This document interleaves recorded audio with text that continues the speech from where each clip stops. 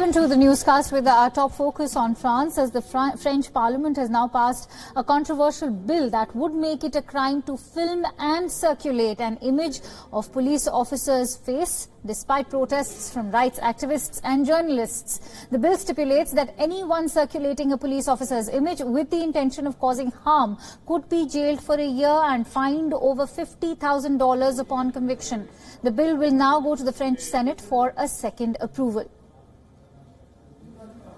At no point have we intended to create a crime to inform, as I've heard this morning from a political leader. That's what we call misinformation, as viral a phenomena as it is. Our party insists that public liberties, including the liberty to inform, will not be hindered by this legal text.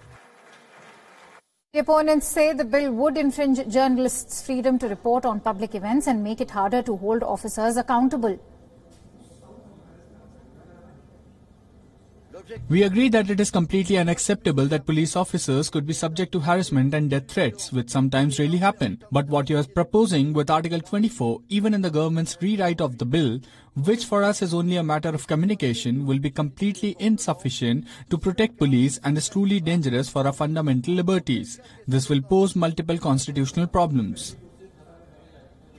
Critics claim that the bill is authoritarian and say that it could make it harder for journalists and human rights advocates to hold the police accountable. The bill has sparked multiple protests in Paris and in other major cities throughout France.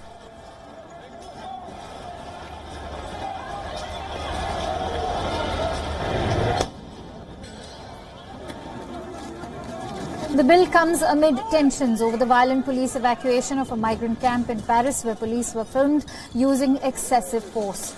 The police were seen lifting tents with migrants still inside, shaking them until they tumbled to the ground. And those who resisted were kicked or beaten with batons.